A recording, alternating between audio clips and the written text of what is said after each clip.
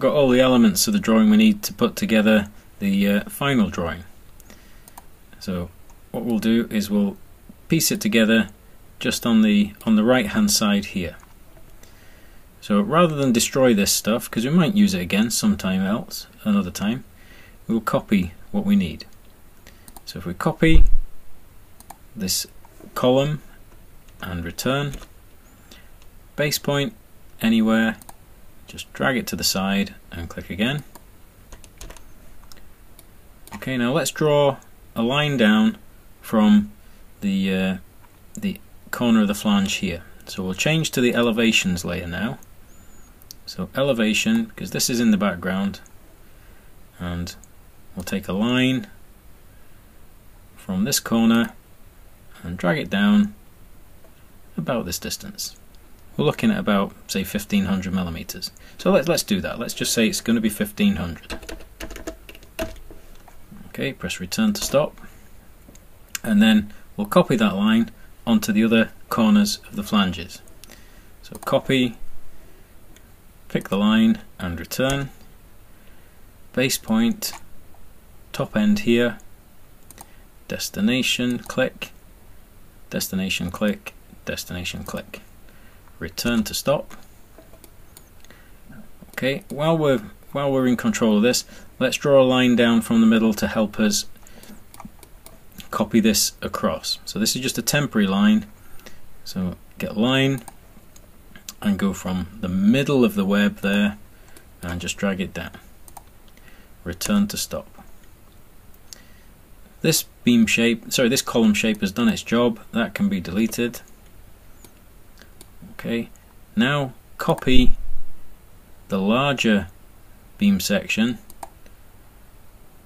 return, base point is the end of that center line that we left in, destination point perpendicular to this center line, return to stop. Okay, now delete that temporary middle line. Okay, so that's the flange of the steel there. The next beam is going to come in at this side. So we'll copy this across. And remember, we started off with it in line, which is what you'd expect. If you were building a floor on top of these two beams, the tops of them have to be in line with each other. Okay, press return because I picked all the objects, and then drag over probably about this far. Okay, press return to stop. Right, firstly we'll draw the plate sitting against the flange here. We could copy the lines, that would work. So if we copy these two lines, return, the base point is the corner here, and take those perpendicular and return. The thickness of the plates is 10 millimeters. So we'll offset by 10 millimeters, take the side of this column flange and pick again. Now zoom in because the bits we want to be left with are quite small here. Okay, press escape to get rid of offset. Pick the newest line and change that onto layer connection plate. Okay, now get your trim command and pick the three green lines. Well, actually it's trimming already, even though I'd had it selected. So I'll escape there just so we take it from the start. Trim, pick the three green lines there, 1, 2, 3, return, and then trim off the end of this line, end of that, end of this, and end of that. Okay, now we need to project lines for the actual steel beam. So if you get a line from corner there to perpendicular and return, then copy the line we've just drawn, return, the base point is the end of that line, destination 1, 2, 3 and return. Okay, the final thing we need to do is indicate where the holes go through plate and flange. Okay, so we could project all the way from there. That would work okay. So if we take a line from the intersection, well actually let's move them a bit closer, they're a long way away. Let's move these 3 holings and return, and we'll just let ortho do the work here. Pick a base point round about this position and let's just take them a bit closer to do the work. Okay, everything else over here is rubbish now, we can delete it. So if you select and then delete. Okay, we can get in a bit closer now and we'll change to the holings layer, and we want to draw from intersection here to perpendicular to here. So it's a line from intersection to perpendicular, return, return again, line from intersection to perpendicular, return. Now that's where the hole is, and we want to indicate that as a dashed line, but we don't need these bits of the line. So we trim those off. So trim, use the green line as the cutter, and return. And we take away 1, 2. Press escape. Now to indicate that there's some kind of fixing going through there, we would just take a line through. So we can use this one. So click on the line, take the grip, and drag it through till it just pokes out the other side. Then shorten that line, so you click it again, take this grip this time, don't let your object snaps touch anything else, and if you bring your cursor to round about this position, then escape.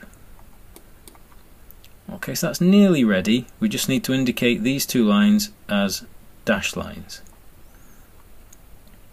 So I want to change their line type. Okay, so if I click both those lines and then go to the properties panel here and look for the line type option. Okay, the line type I want to use isn't available yet, so I click other, and then this looks a bit like it does with the layers. We load a new line type, and this time I want to use hidden to, and OK, and then select hidden to, and OK. Now that line, these lines haven't changed yet. I better just make sure that they do change. So let's do that again. See, they haven't actually changed, they're still saying they're by layer. So I've clicked them again, drop the selector down there, hidden to is now available. Looks fine, press escape. So we're indicating those with a broken line. The dashes there are a bit small. Okay, so if we want to see a bit more gap in those dashes, we use a command called LTS. So LTS, return. Okay, it's saying the size of 1 there. Let's just change it to 2, and that just doubles the size of the gaps.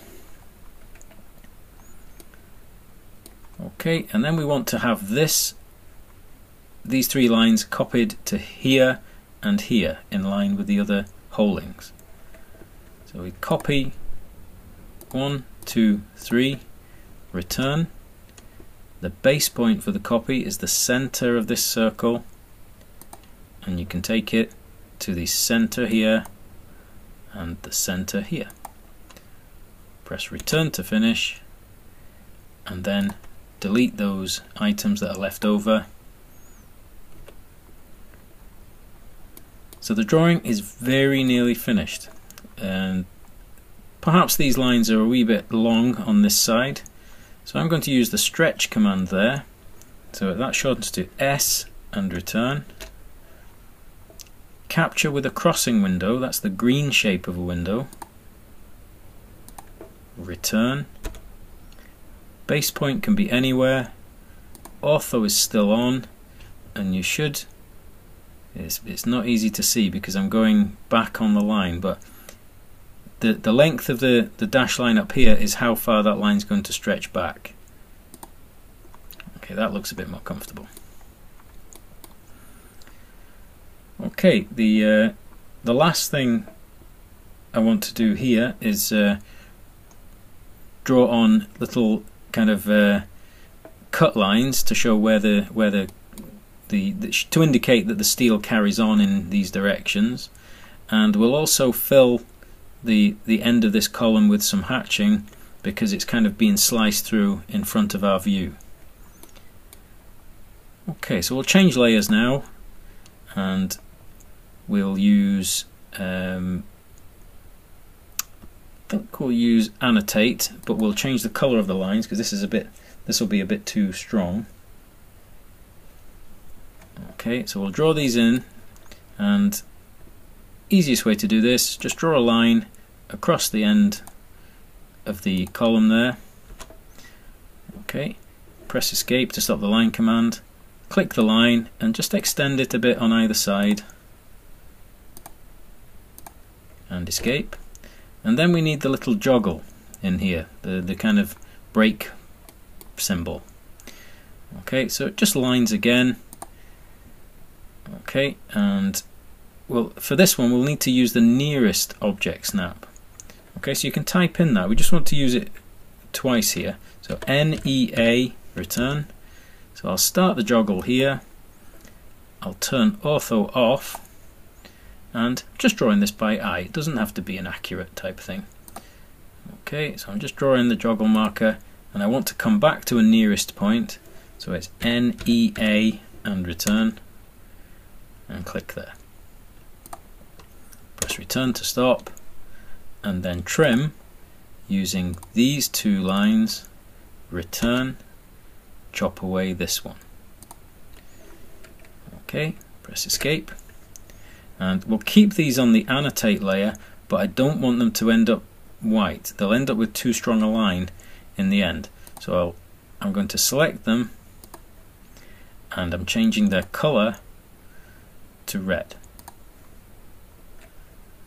Okay, all will become clear later on when we set up the pen settings. Okay, we need a copy of that at the bottom end of the drawing. So copy, capture what you've just drawn, and return. Base point is the end point there to the end point here, and you can also drop a copy at the end point here. Okay, and then all we need to do is rotate this one up by 90 degrees. So rotate, capture these shapes again, and return. The base point is the end of the pale blue line. So I'm placing my cursor on that line, and it's finding the end point. Okay, and the rotation there would be 90 and return. Okay, that looks maybe a little bit long in this direction, so if I turn ortho on and object snaps off, I can stretch that down a wee bit. Similarly here, stretch it back up a wee bit, and that looks okay. Escape to stop. Okay, and the final thing I said we should do is fill this shape with some solid fill hatching. Okay, so we'll change to the solid layer. Okay, then hatch.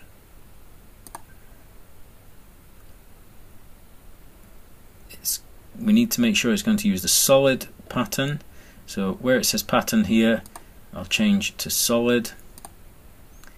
I want to select the objects to fill, and I can pick the column section, the beam section, and return. Okay, the solid fill hatching usually behaves itself and goes to the very back of the drawing, so it can see the pink line and the blue line on top of it. So that's looking fairly tidy.